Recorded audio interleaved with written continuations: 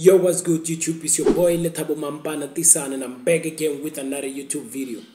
So if it's your first time up in this channel, make sure you hit the subscribe button so you can become part of the family. If you already subscribed to my YouTube channel, shout out to you. You and I are buddies.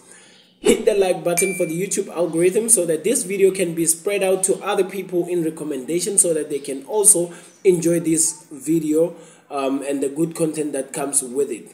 So today I'm doing something different.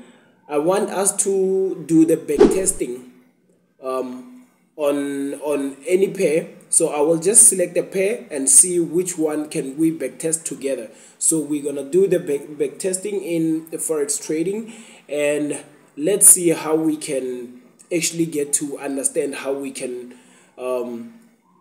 approach the market, you know, because it's kind of tough out there. It's kind of tough. So but yeah, let's go ahead in the video and let me show you how I do my backtesting, and you can maybe follow along. If maybe you are a beginner trader, you can just simply do the same thing and replicate. Maybe that will come in handy. And then if you are experienced forex trader, you can just simply comment down below what is it that you think actually about this video. What is it that I can actually change, or what is it that I can upgrade on my videos. So without any further ado, let's get right into the video and let me begin the back testing. Peace. Okay guys, welcome back to my laptop screen. Right now we are looking at NZDUSD daily time frame. So this is daily time frame that we're looking at, and this is NZDUSD. So that's what we will be looking at. And firstly, we'll need to establish a market structure, whether the market is on an uptrend or downtrend. So I'm gonna start on daily time frame, and I'm gonna go down to lower time frames until I get the perfect entry. All right, so we can very clearly see when we're looking at the market right now that this is on a downtrend. As you can see, the market here attempted to go to the upside, breaking this high here, leaving this higher high, right? Then the market, what did is let me remove this thing. Then what the market did is it broke structure, it left a higher high here, then it went down to leave a higher low, then it went up to put in a higher high, then here was a change of character, leaving certain order blocks, right?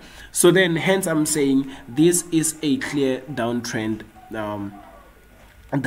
market, right? So then let's just play price forward and let's see what will happen. Or before even that, let's just make an example with this order block. So here's the order block that the market reacted from, right? Let me just mark it so that we can clearly see it. Here is an order block that the market reacted to to, right?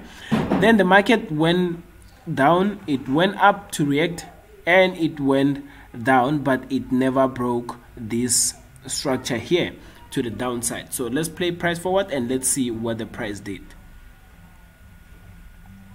Okay, price then went to the downside impulsively after tapping into this order block, because this is the order block that the market is now reacting to, and it has reacted to before but failed to break the structure to the downside. So we are expecting the market to further push down and to break this structure, but we do not know if that will happen or not. Let's just wait and see. Let's play price forward and let's see what happens.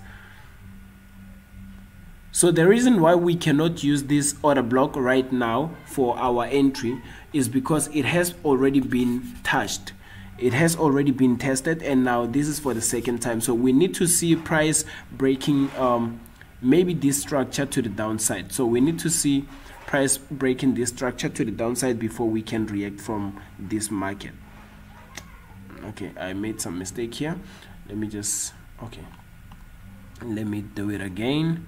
So I need to see price breaking this structure to the downside before I can react, or before I can look for a certain order block. So let's play price forward and let's see if price will indeed break the structure here for me to use this order block up here as my point of interest. So let's play price forward and let's see what happens.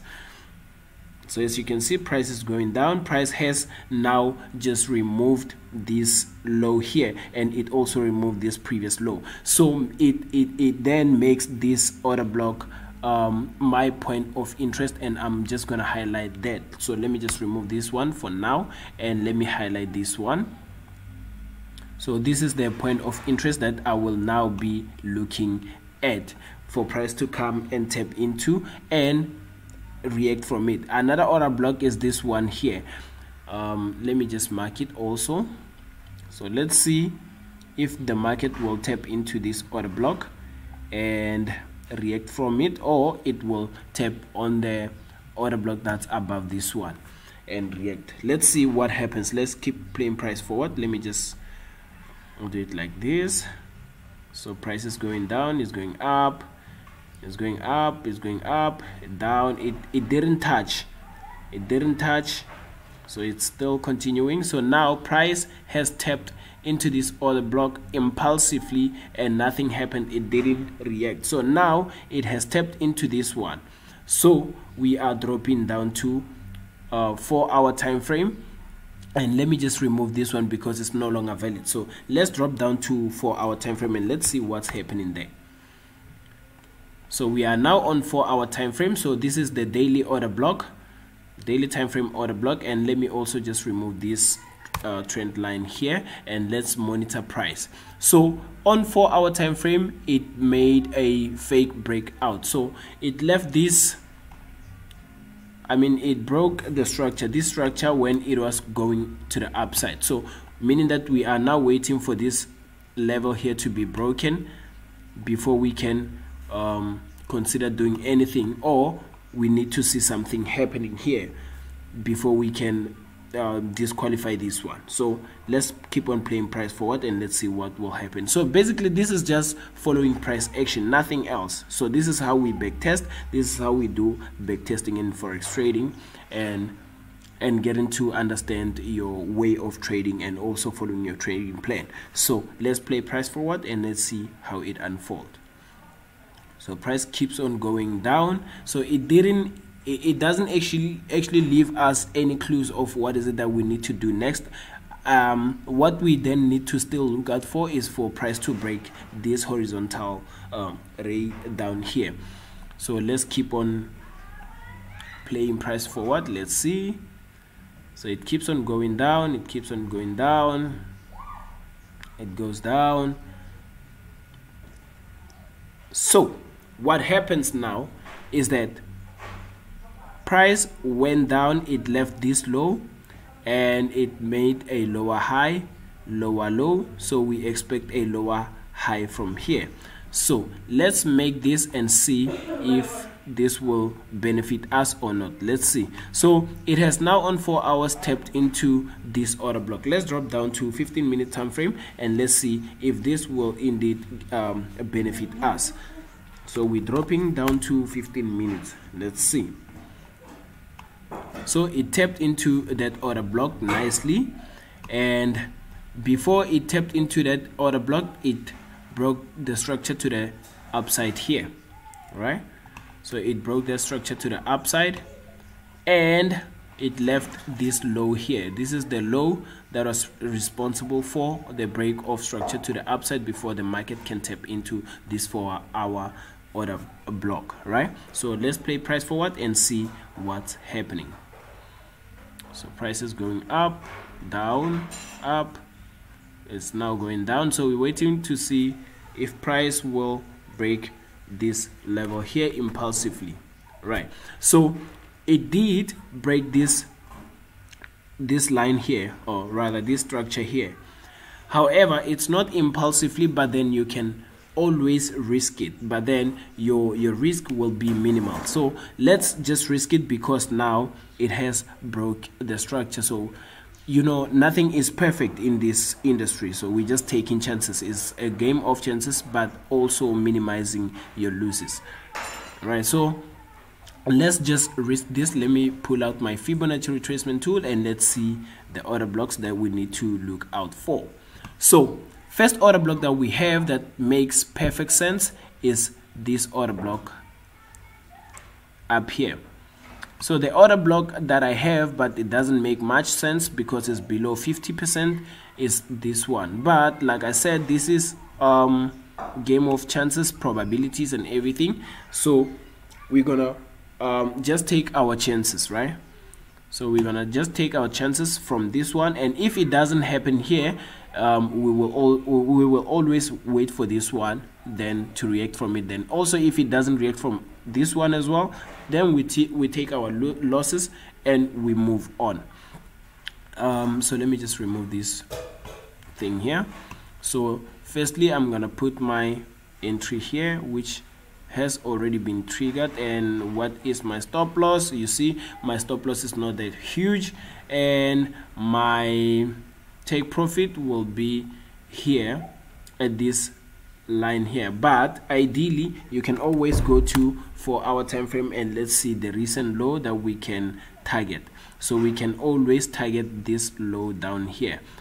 Let me move this one. We can always target this low down here, because price went down, it left this low and it tapped into this order block. Then now it made some order blocks when it was still going down, so we can always target this low. It will still be fine. Let's see if our take profit will be hit or not. Let me just drop down to 15-minute time frame and let's see what's happening there. So how many pips are we targeting now? 53 pips. And how many are we willing to lose? Only 12.3 pips. So let's see if price will give us what we are expecting or not. Let's play price forward and let's see. Okay, so we are now in profit. We are in profit. Okay, it's now retracing, going back down, up, boom. Then we hit our take profit. So this is how you can follow price action and do your back testing, and everything will come into play. So every time you see an opportunity, you just hop in and minimize your risks. So you have to obviously have a target. How much are you willing to lose on a certain on each trade that you are taking, right? So if it's more than what you are willing to lose, then you simply leave the trade alone and you just let it run, right? Because it's not what you are willing to risk. Like the way I trade is I'm willing to risk at least 25 pips on every trade, on every position, right? Or should I say on every setup, I'm willing to risk about 25 pips. So if my stop loss then will now be anything above that, then I'm not taking the trade. So this one was a perfect one, even though it wasn't 100% aligning with my trading plan, but we still benefited from it by taking our chances while minimizing our risks. So this is how you backtest, guys, and this was NZDUSD from daily time frame up until 15 minutes time frame. So this is how everything unfolded, and we made about 53 pips. So if you were going with 0.01 lot size, this is about $5.34. So you can imagine if it was a one standard lot. So it's quite a lot of money for those who are still trying out, like myself. So guys, it has been your boy Lethabo Mampana, and I'm out. Peace.